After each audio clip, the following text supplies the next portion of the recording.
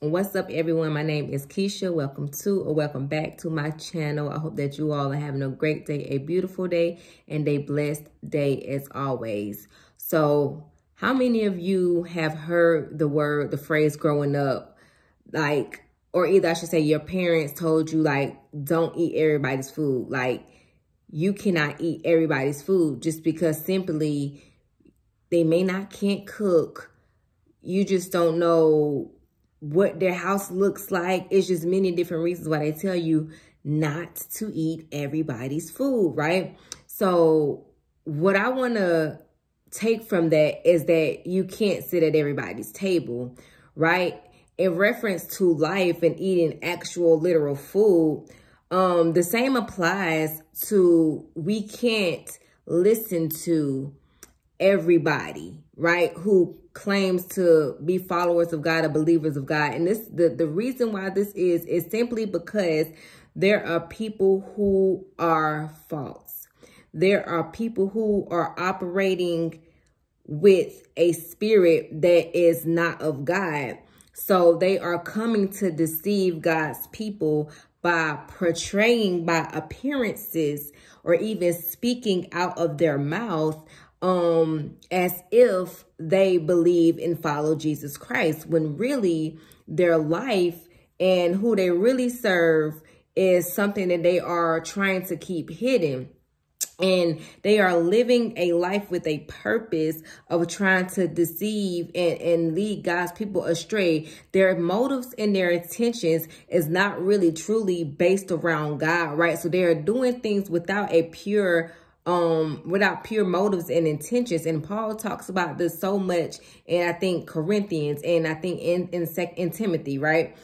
He speaks to false prophets, false teachers being among, like, God's people. So there are people who are dwelling among us in the churches and everywhere who are, again, wanting to, by their words or either like by the way that they carry themselves, want you to believe one thing, but really they are living another. So the point of not eating at everybody's table, right? Not sitting and eating at everybody's table is, if you aren't careful, you are going to be feeding, right? You're going to be getting fed from somebody who is not giving you the nourishment and the bread that you need, that is really of God, the truth that you need of God, that's really going to help you grow in this relationship and in your journey with God.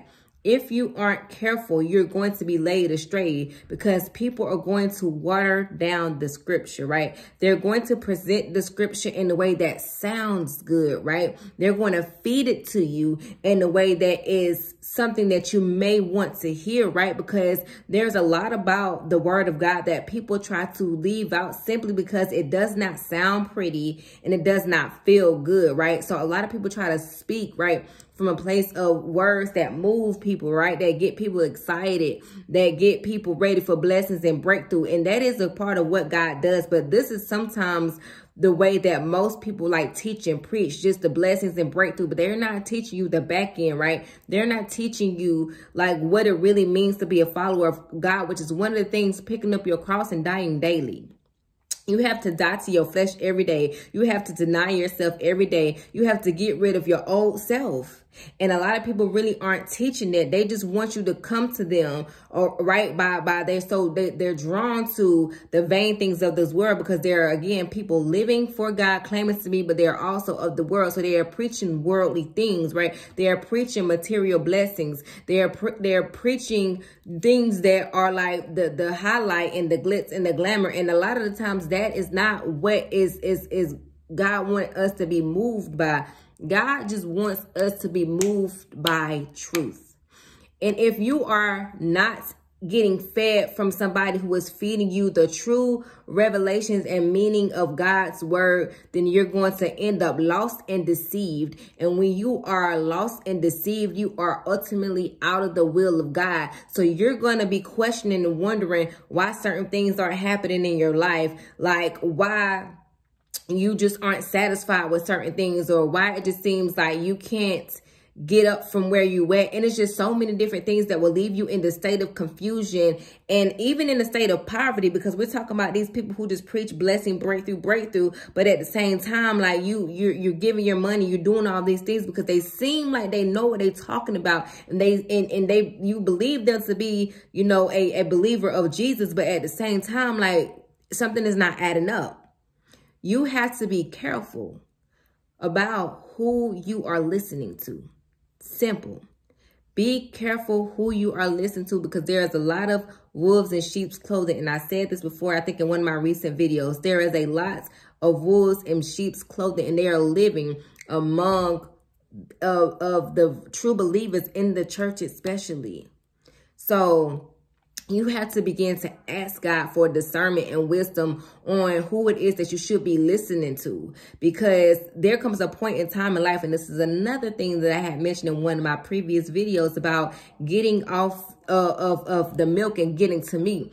There are some pastors that I believe that are just meant to feed you milk, right? And at a certain point in time in your walk, you're going to have to transition from those people and find people who are actually giving you meat, right? And so with that being said, you have to ask God for this wisdom and discernment to know who is giving what, and also who are the real from the fake. You have to be able to weed out, to be able to discern, okay, this person, I don't think. And the only way that you will be able to really fully know for real who is getting in the word of God. Because if you know the word of God for yourself, then when you are listening to somebody else also speak the word of God, you're going to be able to discern and detect where a lie is, and does this even sound like God, right? Like, I don't think God would tell you to say that type of thing. Be careful about what you're looking at on the surface. People's table can look nice. Just all the decor, everything just seems so well put together. Everything just seems so nice, right? It just seems like, okay, this is a table I want to sit at. This is a table I will eat from. But that is simply of appearances. And if you only go by appearances, you are going to end up being fooled, because there's more than what meets the eye. There is something deeper below the surface that tells you the complete truth about people. People always portray one thing. You have to look deeper and also see the fruit that they're bearing to be able to know for sure if what they're saying is real, and are they really who they say they are. Once you get that insight, once you get that revelation, take heed and begin to make sure that you are sitting at the right tables and getting fed from a person who's going to fill you up. Not a person who's going to give you milk forever, or not a person who's going to lead you astray, but make sure whoever it is that you are listening to, make sure that you're getting full. Make sure you're getting full to the point that you don't even need them, right? Like, you can graduate. Make sure that who's ever feeding you, that they're getting you to a place where you're elevating from that. And being able to just grow in whatever direction that looks like for you. But as long as you are continuing to get fed and be full, that will let you know that you are sitting and eating at the right table.